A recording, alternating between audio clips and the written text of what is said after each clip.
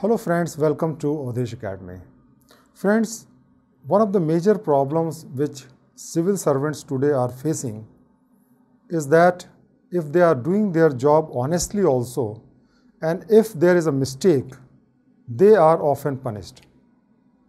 One of the tragedy of civil services is that if you are doing 100 things right, you may not get any reward because all the promotions, all the pay and perks are basically based on seniority. But if you commit one mistake, in that situation, you may be punished. If that is the situation, then many civil servants avoid taking decision, and this often leads to policy paralysis. And when one honest civil servant is punished without any reason, in the sense that he has not committed any corruption, it demoralizes large number of civil servants. So this is a very hot and current topic nowadays. And so this year, that is in 2019, one case study was asked on this particular topic. The title of the case study is Protecting Honest Civil Servants. So let's go to the case study. Honesty and uprightness are the hallmarks of civil servants. Civil servants possessing these qualities are considered as the backbone of any strong organizations. In the line of duty, they take various decisions. At times, some becomes bona fide mistakes.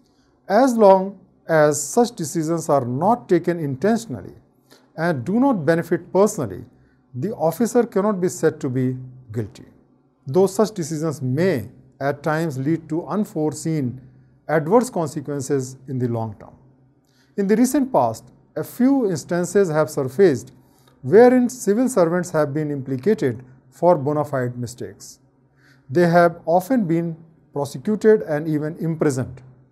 These instances have greatly rattled the moral fiber of the civil servants. Now, let's understand the problem. The problem is, how does this trend affect the functioning of the civil services? What measures can be taken to ensure that honest civil servants are not implicated for bona fide mistakes on their part? You have to justify your answer. Now let us try to analyze this problem in detail. We know that integrity is one of the most important qualities of the civil servant. If the civil servant is having all the good qualities, but he does not have integrity, in that situation, he cannot discharge his functions properly. He is rather a threat to the department and to the nation. So integrity is one of the very important quality of a civil servant. But integrity does not mean only financial integrity, that is not taking bribe or not taking any personal benefit in lieu of doing your work. That means not taking illegal gratification. It is much more than that. The proper meaning of integrity includes professional integrity and intellectual integrity. Professional integrity means that you should be up to the job or position which has been assigned to you. You should be professionally competent. If you are a police officer, you should be a competent police officer. If you are a tax officer, you should be a competent tax officer. Then intellectual integrity. That means that we should do what we think is right. Instead of doing what our bosses tells us or what is going to benefit us or by what we can avoid the pain, we must do what we think is right. Now, there are many honest government officers, civil servants, who are not professionally competent as they don't work hard to upgrade their knowledge and skills once they join the service. As a result, they don't know their job properly, and therefore, even though their intention may be good, but they end up committing huge mistakes. On the other side, there are some government officers who are not intellectually honest, and they follow even the illegal orders of their superior officers or the politicians. They may not be taking any money, but they are following even the illegal orders of their superiors or the senior politicians. Now, that is also something which is unacceptable. Some officers are also very casual in their approach and they don't take precautions while taking important decisions. Now, such type of officers also commit lots of mistakes because they are very casual and they don't go through the files, they don't understand the issue, and they are very casual in their approach.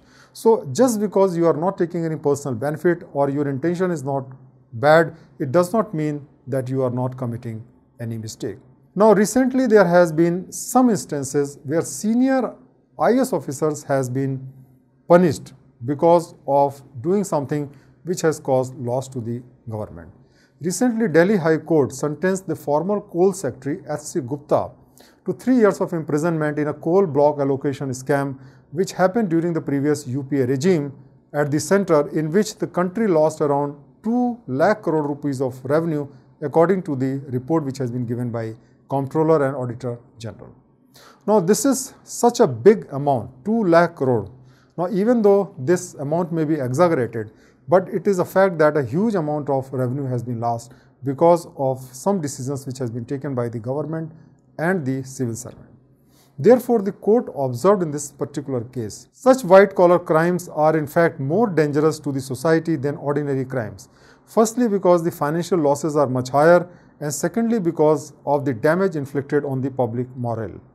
The average loss from ordinary crimes such as burglaries, robberies and larcenies etc. may run into few thousand rupees only, but the loss which the white-collar crimes may run not only in lakhs but in crores of rupees.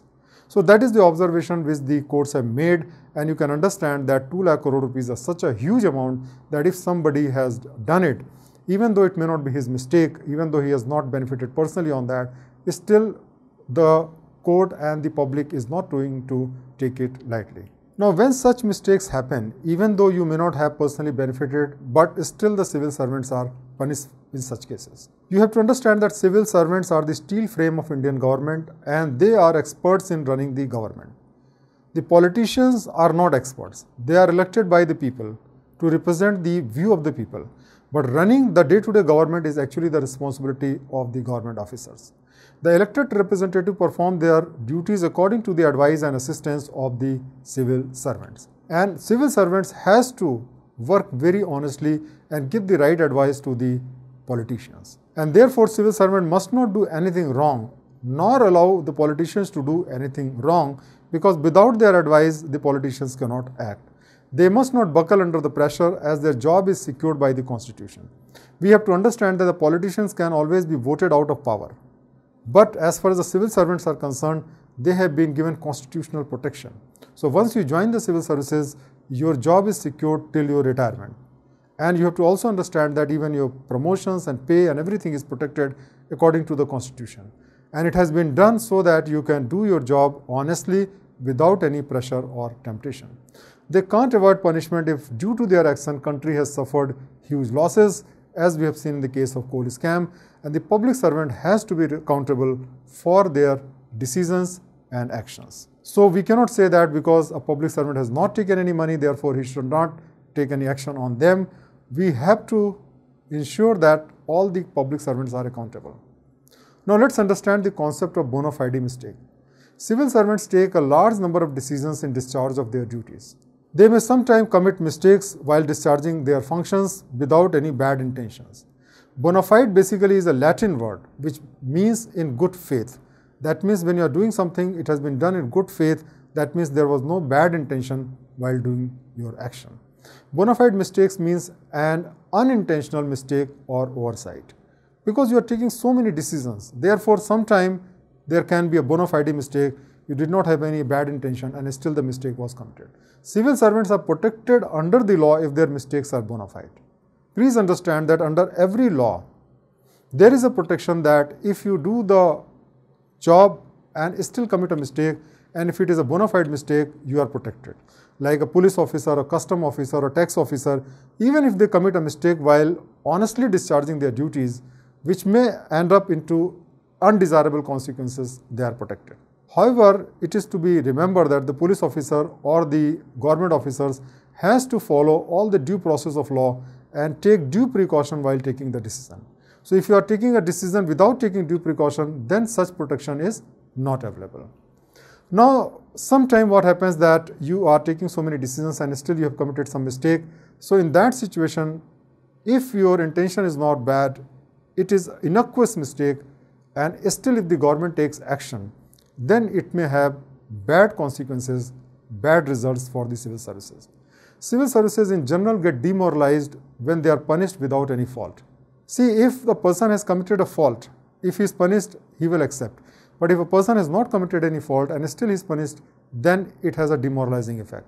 As a result, what happens that they stop taking decisions in performance of their duty. And they also avoid taking important positions in government where they have to take critical decisions. For example, like district collector, SP, or like important secretaries or tax officers. Now, when you are in these chairs, you have to take decisions. And so if the decisions start getting punished, then the civil servants stop taking these positions, they avoid taking these positions. And as a result, what happens that the efficiency of the government is reduced, and then public suffers because there will be total policy paralysis because nobody takes decision and public suffers because of that. Now, what measures can be taken in such situation to protect the civil servants against their bona fide mistakes? First of all, that we have to provide legal protection to the civil servants, that if any mistake is bona fide, then no action will be taken against them without the permission of the appropriate authority. So, approval of the government must be needed before investigation starts or before filing the prosecution in every case, so that if the mistake is bona fide, the government can protect the civil servants. The reputation of the officer and his track record during the entire career must be taken into account. If a government officer is there for 10 years, 20 years, 30 years in the department, people know what type of officer they have. So suppose he has taken thousands of decisions and in no decision he has committed any mistake, and if one decision there has been a mistake, then that should be ignored. Civil servants must be provided regular training to build capacities for improving their professional competence. This is also something very much required, because unless the civil servants are competent, they will not be able to take right decisions, so regular training is also required.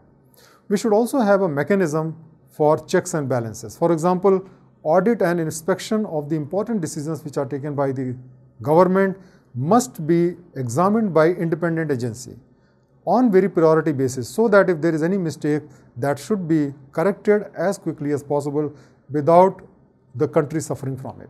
So quick audit and inspection must be there for all important decisions of the government officers. And at the same time, it is also important that the civil servants must develop the reputation, must develop integrity, and they have to become responsible and accountable to the people. In general, the reputation of the civil servants is not good, and therefore, even if they commit some bona fide mistake, they are punished. And that can happen only if their reputation is good, people have trust over them. In that situation, the courts or the public or the media will be willing to ignore some of their bona fide mistakes, but for that they have to really develop a reputation of honesty, integrity, and professional competence. So friend, this is a very interesting and pertinent case study, and I hope that with this lesson you should be able to write a great answer to this particular case study. Please try your answers and we'll give you the feedback. Thank you very much for watching this lesson.